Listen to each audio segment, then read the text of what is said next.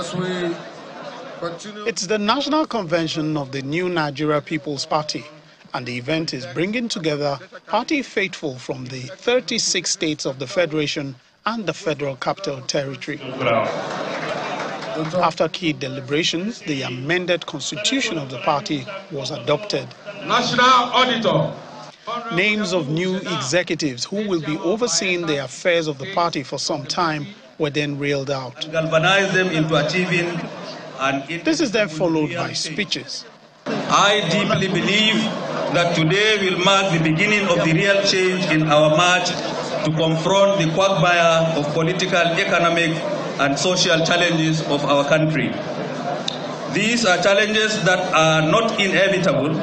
They are challenges that are imposed on us, imposed on the country, on the common people of our society, occasioned by years of mishandling of the affairs of the country through unprecedented corruption and mismanagement and continued ungovernance.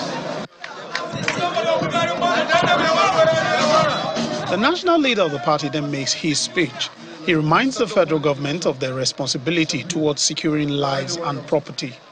So many people are being chased out of their homes.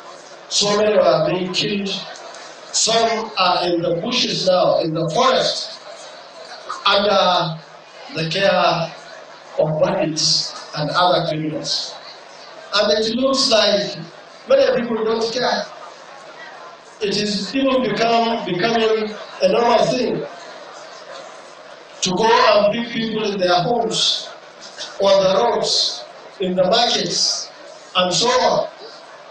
I believe it is only in this country that this sort of nonsense is happening.